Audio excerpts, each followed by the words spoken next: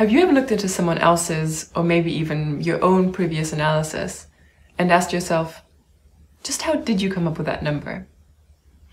Well, don't worry, we've definitely been there. And that's why Quiver provides you with an overview of all of your analysis steps, of all the object sets that you took, all of the charts that you created, and all the transformations in between, and all that in the dependency graph. The dependency graph is essentially an interactive view into your analysis lineage, and it can be an extremely powerful tool if you want to organize or expand or refactor your own analysis, whilst providing the maximum level of transparency to you and your colleagues. In this video, we'll give you a tour of the dependency graph and show you how to expand on an existing analysis using graph mode only. Let's start. Let's take a closer look at the dependency graph for the analysis that we have built in previous videos. This dependency graph is automatically generated in the background and updated with each analysis step you perform. You can switch from the canvas or dashboard mode into graph mode. Note that switching to graph mode does not compromise your analysis layout on the canvas, so you can really switch between them whenever you need to. Graph mode is exceptionally useful to keep track of each step, especially as your analysis grows larger and larger. Now let's examine this graph in a bit more detail. At the top of the graph, we have our base object set, the 17 airlines that we have started our analysis with. After having selected one airline in the selection table that you might recognize from the canvas view, we end up with an object set containing a single airline. After having narrowed down our airlines to SkyWest Airlines, we performed an object search round and grabbed all flights that were linked to this particular airline. Note that the result is a subset of the entire flight's dataset, since only SkyWest flights will appear here, and only, for instance, Delta flights would appear if we selected Delta in our table above instead. If we wanted to expand our analysis here and add all aircrafts that belong to SkyWest Airlines, we could create a new branch in our analysis and search around for these objects using the action bar below the object set in the dependency graph. The dependency graph is therefore not view only, but it actually provides you with exactly the same analysis features as the canvas view.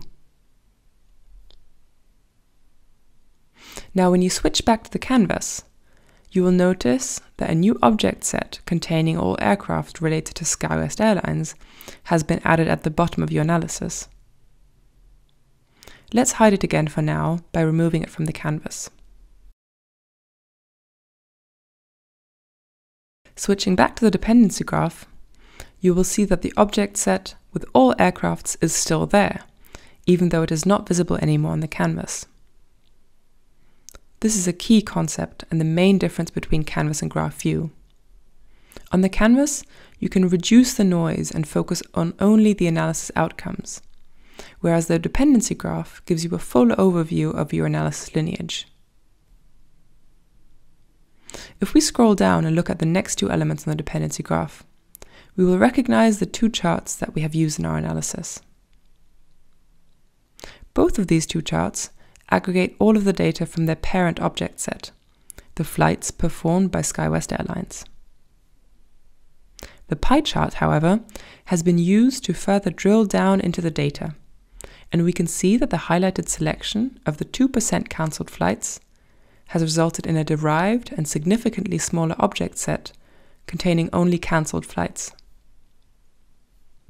Finally, these cancelled flights have then been plotted over time, as we can see looking at the graph here. And then we also performed a search around for all routes linked to the cancelled flights.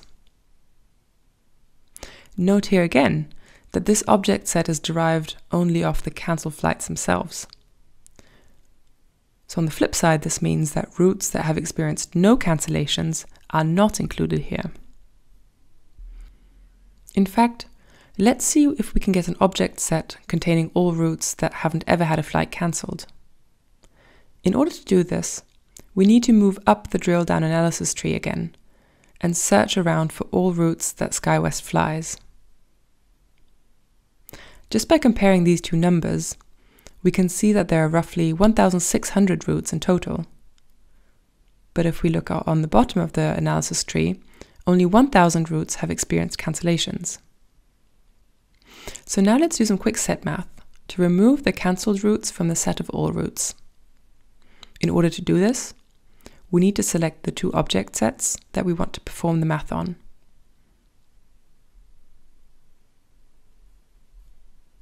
We'll name this new object set All Routes Without Cancellations.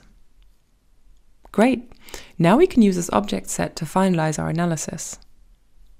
The only thing that I still feel is missing from my analysis is a direct comparison of the number of flights on routes that have experienced cancellations versus routes that have not experienced cancellations. But instead of creating an entirely new chart, let's just add this newly created object set, the routes without any cancellations, to our existing chart. Once we have done this, you can now see that instead of one line, we have two lines that connect both input object sets to this chart. Taking a step back and zooming out of the chart we now enhanced, we can see that our analysis has grown. And even after adding more complexity to our analysis, it is still easy for us to follow which object set is derived from where and what data the charts in our analysis actually rely on. So we could now come back to our analysis tomorrow or in 5 weeks and pick up exactly where we left off, because none of our trains of thought have been lost.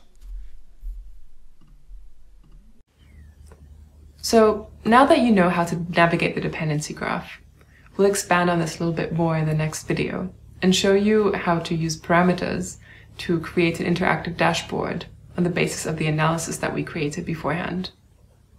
See you in the next video.